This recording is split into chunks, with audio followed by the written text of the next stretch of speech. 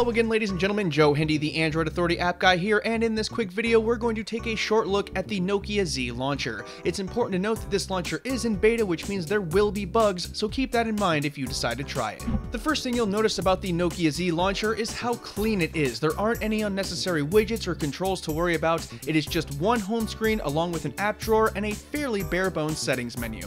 On the home screen you'll see a short list of the applications you use the most, and in some cases the people who you contact most frequently. Along the bottom is your standard dock with 4 shortcuts and the app drawer button. Finally, along the top there is a scrollable clock widget. If you scroll to the right you will see your next upcoming calendar event, and finally one more swipe brings you the weather. The hallmark feature of the Nokia Z Launcher is the gesture controls. It works by essentially combining your home screen with an app search function. You draw the first letter of the application you want, and sometimes you may have to draw additional letters to find what you're looking for.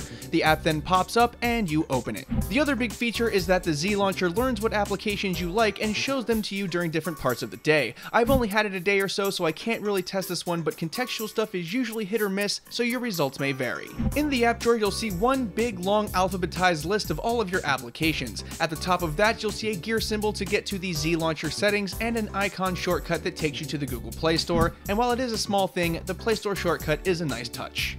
Here's the thing folks, that's really it. I can't stress enough how minimal and easy to use this launcher really is, and that is both its biggest strength and its greatest weakness. Thanks to its clean, small, minimal style, the launcher uses little memory, and doing anything requires very little time or effort, and we like that a lot. Many launchers these days have a labyrinth of features and settings, but Z Launcher keeps it simple. However, it is a weakness as well. There aren't a lot of features aside from the gesture controls and the favorite apps functionality. The non-paginated app list can be a hassle to scroll through, and more than once you'll go to scroll on something on the home screen out of habit and end up drawing a letter instead, which brings up a list and it can get disorienting. Perhaps the worst part is that there isn't anything to do. If you're like me, you like to browse around your home screens a little bit, and if an app or a game catches your eye, you're like, well, hell, why not? With the Z Launcher, there is no browsing really. It's meant to keep things quick and simple and get you the applications you want when it thinks you need them. I imagine the kind of people who will like this application are people who are minimalists who know exactly what they want the moment they pick up their device. Aside from that, I noticed no discernible battery drain. The performance was fantastic. I've heard that the performance isn't so great on Lollipop, but this is a beta, so those people should just relax. I really like the 3-page scrollable widget at the top of the home screen and the Google Play shortcut in the app drawer. The gesture controls are really fun once you get used to them, and the favorite apps list is off to a good start, at least for me.